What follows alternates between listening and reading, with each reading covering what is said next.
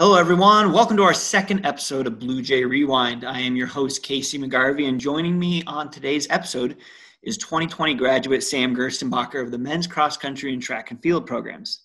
Between the three seasons, Gerstenbacher is a two-time All-American and a 16-time, let that sink in, everybody, a 16-time landmark conference champion. Sam, thanks for jumping on with me. Yeah, thank you for having me. For those tuning in for the first time, the Blue Jays Rewind series will look back on a number of recent athletic accomplishments while catching up with our student athletes and recent grads. Last fall, Sam added his name to the E-Town record books, becoming the 8th All-American in cross-country history. Always hard to have video footage of cross-country, of course, but we were able to capture a great moment of you on the podium. Let me pull up that picture for you. Yeah. And here it is. Initial thoughts when you see yourself standing up on the podium with that medal around your neck. Yeah, I think the first thing that comes to mind is that it was the pinnacle of my, collegiate athletic career, and all the feelings that come with an experience like that. All the hard work that you put in to achieve certain goals in your life, whether that be athletic or not, when you finally achieve it, it just feels incredibly fulfilling and kind of like a peacefulness washes over you. I remember the team, when they were watching the live stream, there's a video that circulated that they all joked about. When I crossed the line, I threw my head back and you could see I let out this big sigh. And it wasn't exhaustion, it was, relief emotionally. So yeah, it was a phenomenal experience. Speaking of that experience, you were able to go to nationals the year before. I would say that race didn't work out the way you had planned or wanted to. And, you fought back. You were able to return for your senior year and have a race that you planned, a race that you wanted to unfold the way it did. Talk about that redemption a little bit.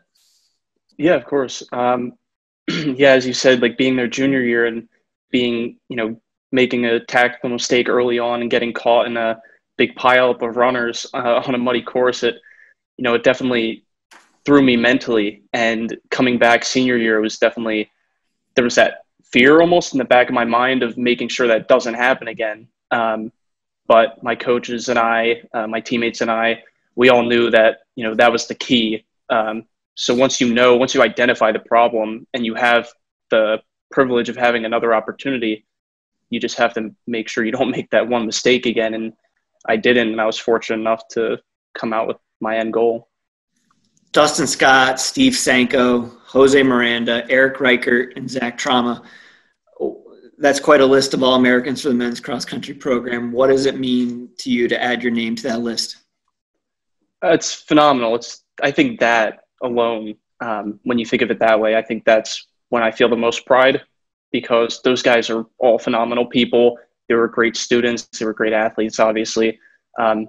And I know quite a few of them personally, and they're phenomenal men now. So it's definitely a prideful thing to be amongst those guys.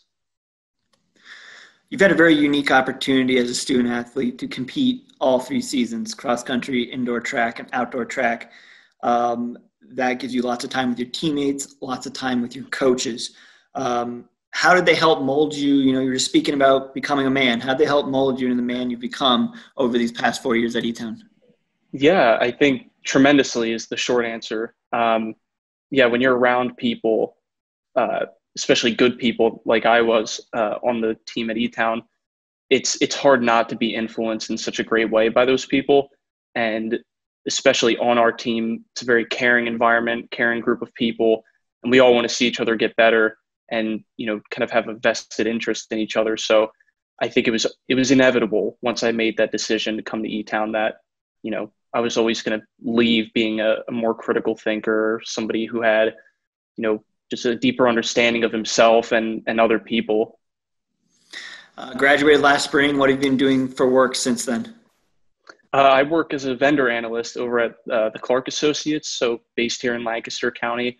I moved from South Jersey. I'm living in Lancaster City. So yeah, it's a change, but it's been enjoyable so far. I'm very thankful, very happy. And how did E-Town College as a whole help you prepare for this position you have, the move from Jersey to Lancaster, just everything post-college? Yeah, I think definitely a lot.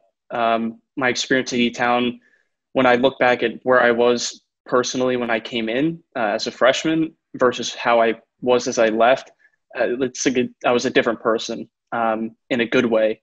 The growth I showed within myself and even the people that I grew close to, my teammates and my good friends from E-Town now, everyone I knew, we all have the same experience that we showed tremendous growth in our time there. And I don't think that's unique to us. I think that's something that's unique to E-Town.